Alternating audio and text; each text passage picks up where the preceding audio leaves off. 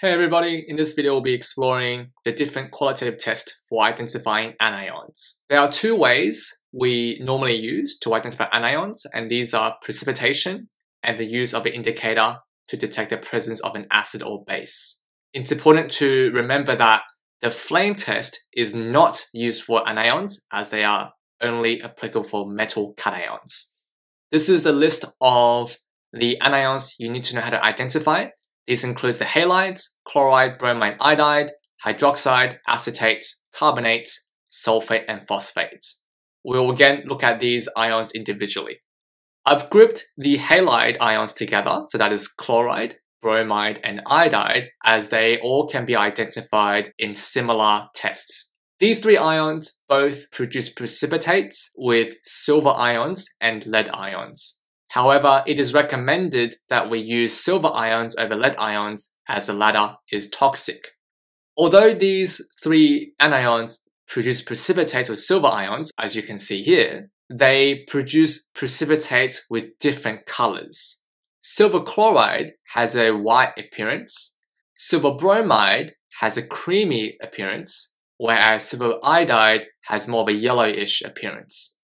Remembering the colors of each precipitate is a very useful way of identifying the presence of either chloride, bromide, or iodide ions. Hydroxide ions can be identified using precipitation tests as well. We have three choices. By adding copper to ions, we can produce copper hydroxide, which is a blue precipitate. Iron 2 hydroxide is a green precipitate, or iron 3 hydroxide is a brown precipitate. The addition of either one of these three ions can give us a very unique color of precipitates, so therefore all three are suitable for confirming the presence of hydroxide. A non-specific test to compare hydroxide ions is the use of indicators. As you probably remember from Module 6, Acid and Bases, hydroxide ions are what's responsible for making a solution basic. So therefore, in the presence of hydroxide, the pH of the solution will be greater than 7, and using litmus paper or universal indicator, we'll get observations that indicate a basic solution. So these are both blue for the two indicators shown here.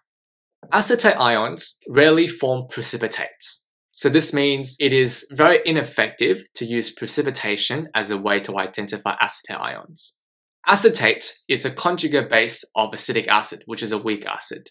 So when acetate ions dissolve in water, they form the following equilibrium with water, whereby they produce hydroxide ions.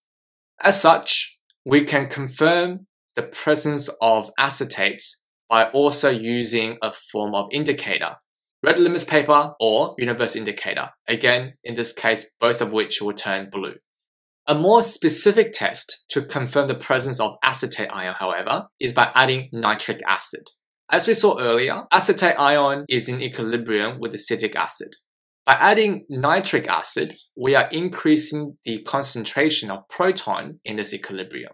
And according to Le Chatelier's principle, this will shift the equilibrium towards the side of the acetic acid.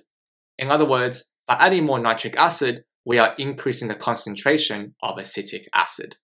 Acetic acid is what's responsible for the vinegar smell that we often identify. So by producing more acetic acid, we will produce a strong vinegar odor. Now, although on paper, this test works quite well for identifying acetates, practically speaking, it's actually quite ineffective because often the vinegar smell is not strong enough to be recognized. Therefore, acetate ions are usually identified last through a process of elimination. The best test for carbonate ions is by adding nitric acid. The reaction between nitric acid and carbonate ions produces carbon dioxide, and this produces bubbles in the solution. Carbonate ions also react with water to produce hydrogen carbonate and hydroxide ions. The presence of these hydroxide ions also mean the solution that contains carbonate is basic. So red litmus paper turns blue and a universal indicator also turns blue. Sulfate ions can be identified by adding acidified barium ions to produce a white precipitate that is barium sulfate. It is important to add an acidified solution of barium ions because a few drops of dilute nitric acid is required prior to precipitation to react with carbonate ions that could be potential in the solution. Remember that the reaction between nitric acid and carbonates produces water and carbon dioxide. If the solution doesn't contain acid, any presence of carbonates will also react with barium ions to also give you a white precipitate. In that case, it is impossible to tell between whether the white precipitate is barium sulfate or barium carbonate. Phosphate ions are very similar to sulfate ions in that we can also identify them by adding barium ions. However, the difference here is that we'll be adding an alkaline or basic solution of barium ions. This is because under an acidic condition, phosphate ions do not precipitate with barium as they react with hydrogen ions or protons to give us hydrogen phosphate. Hydrogen phosphate do not precipitate with barium ions.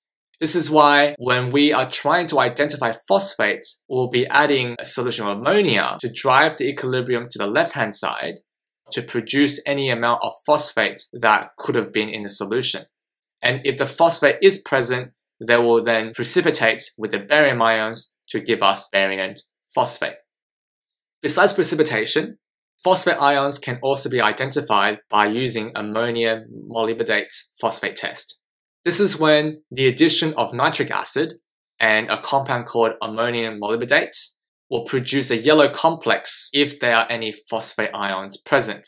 The chemical reaction between these chemicals are rather complex, so you will not be required to know them for the exam. However, it's good to know this as a very unique alternative to the precipitation test we learned earlier. Like many other anions, phosphate ions is the conjugate base of a weak acid. So it can react with water to produce hydroxide ions shown by this equation. Therefore, we can also then use red litmus paper, universal indicator to identify the potential presence of phosphate. However, hopefully you realized that using an indicator is not a very specific and effective test, as acetate and hydroxide ions will also produce basic solutions and give you exactly the same observations.